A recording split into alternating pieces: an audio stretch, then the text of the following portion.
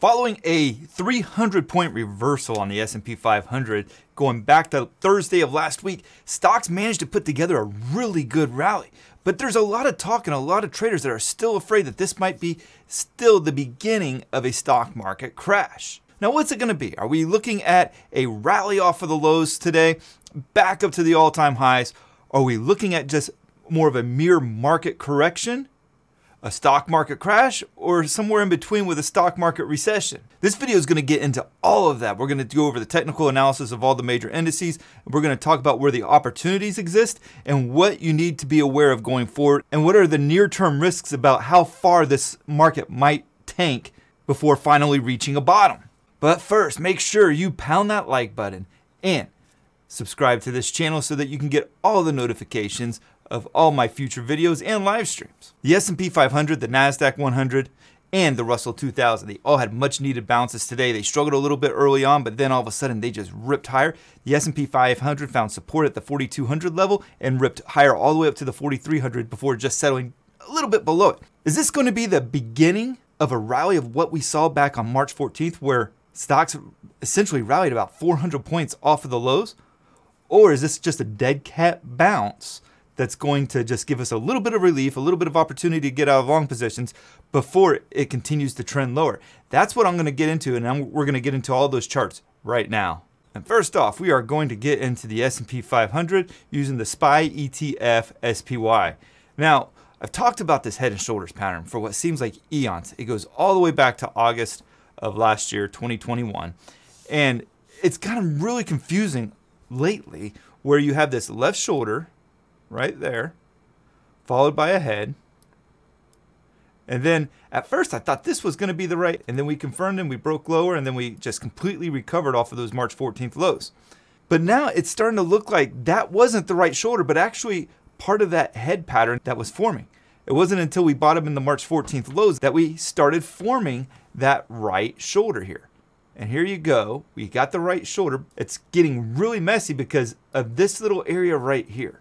And then the neckline, it gets even more messy. But when it comes to drawing the neckline for the head and shoulders pattern that confirms the pattern, I come up with a neckline that goes right above the closing price of today. So with the rally, we've actually managed to rally all the way back up to this neckline, but not quite break it.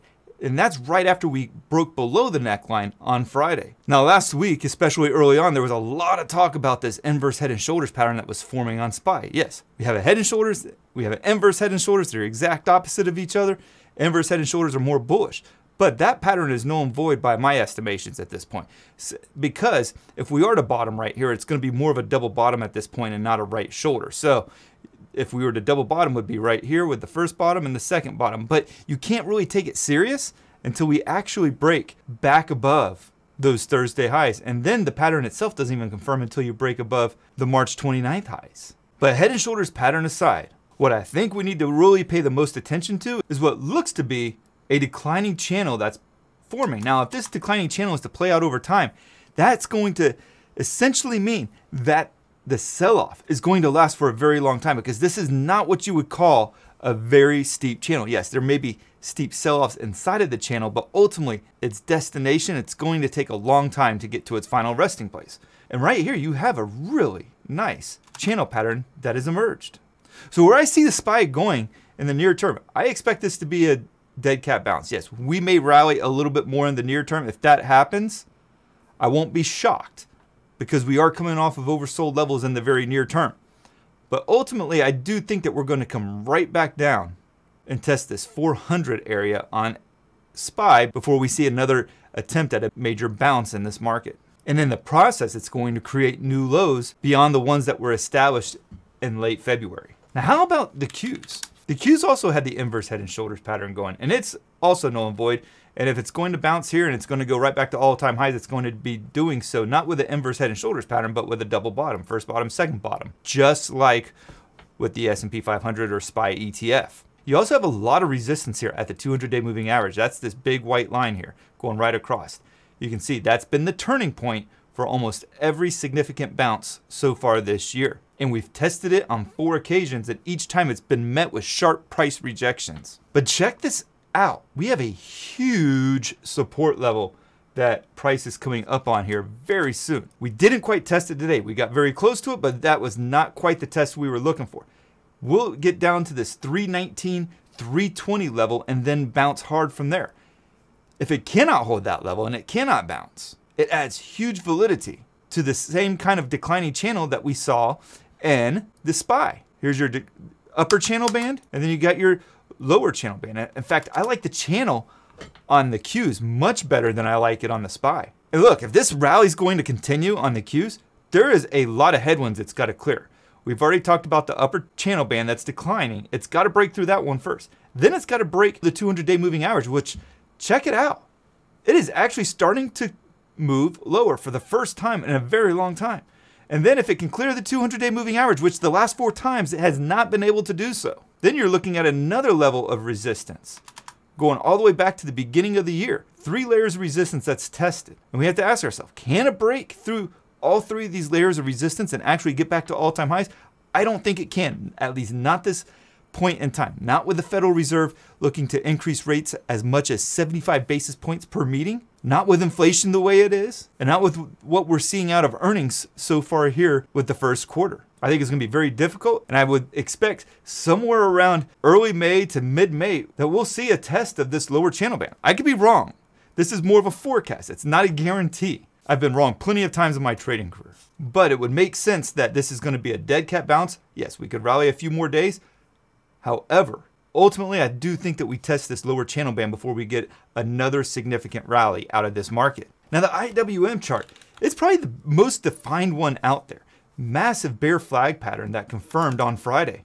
And that's where I got short on it. And by the way, just as a complete disclaimer, I am short on this market. I've been taking some profits over the last couple of days of trading, but overall, I am bearish on the market. If the market wants to rally and it wants to go against my positions, I'm going to use risk management and I'll get out at the stop loss that I have set. But it doesn't do me any good to look at it through a bearish lens. The only way I profit long-term out of the market is by looking at it objectively, whether or not that goes against my position or not, because being objective about what you're seeing on the chart is really what's going to ultimately pay off for you as a trader and sustain you long-term. With that said, this bear flag pattern, it confirmed, it broke below it, but there's also the potential. We talked about the double bottoms on the SPY and on the Qs. You have a potential for a triple bottom on IWM. So if we just ignore this bear flag for a second, you have a triple bottom that comes right here. First bottom, second bottom, and then third bottom. Can it push off of this bottom support level and get back above this massive resistance level that goes all the way back to the beginning of 2021? This is going to be the resistance level that either makes or breaks IWM on any future rally attempt. Can it get back above it? Because if it can do so, it provides a huge support level going forward for it to continue its rally off of. This resistance level is massive. It tried to break it back in late March. It did it for a day and it completely fell apart, and you have where we're at right now. Long-term target for the IWM takes us back to the weekly chart. And you have a massive support level that goes all the way back to 2018. 165-ish is where I ultimately think IWM is going to go. Again, if I'm wrong, then I follow my risk management on the trade and I get out of the trade. I'm okay with being wrong. The ultimate question is, are you okay with being wrong?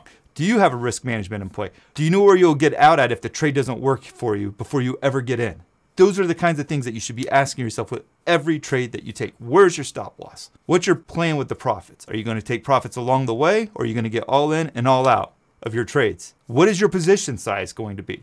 Can you tolerate a lot of volatility with your normal position size, or do you need to scale it back some? One of the things that I've learned with the market over the years is that when you start to get into these high volatility markets, there's a lot of times where the market will make you think the worst is behind you, that this is the time to be getting in. This is the time to be the hero and to buy stocks at the lows.